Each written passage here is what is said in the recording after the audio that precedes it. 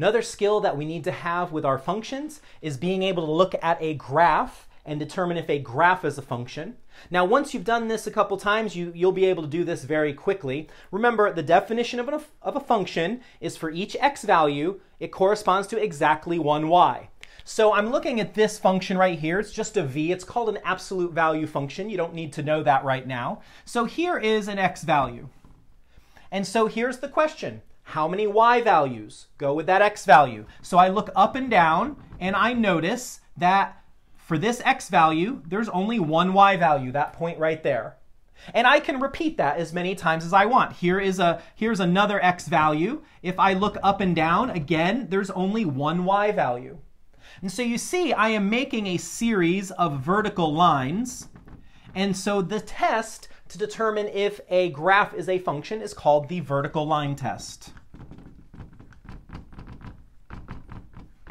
If a vertical line hits the graph 1 point every time, it is a function. And so my absolute value, because as I take my vertical line, the pen is going to be the best vertical line I have, it hits the graph 1 point every time I lay the vertical line down. So this right here is a function. Now, we also want to talk about domain and range. Now, notice this is not just a listing of some distinct points. This is a graph. It's an infinite number of points. So when I write my domain and my range, they are going to be intervals. So remember, domain is my x values. So I look left and right. And so what's the furthest left this graph is going to go? Well, according to the arrow on the end, it's going to go left forever and ever. So negative infinity. And then you look to the right. How far right is this graph going to go? Well, again, the arrow says it's going to keep jetting off into space like that. So it goes to positive infinity.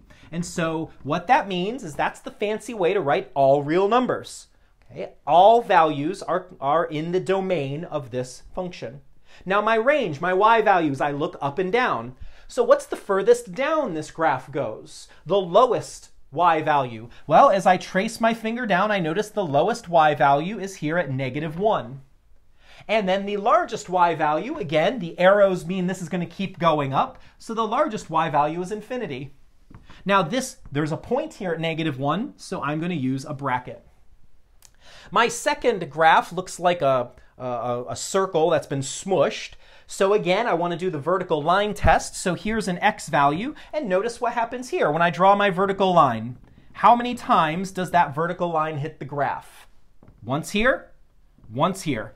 So for that x value, it corresponds to 2 y values, not 1. So for that reason, this is not a function. Now, I can still talk about the domain and the range of this, though. The domain, again, is my x values. I'm going to look left and right. So the furthest left this graph goes is -3.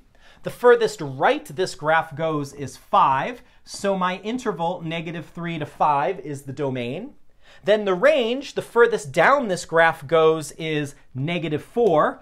And the furthest up it goes is +2. And there's my domain and range.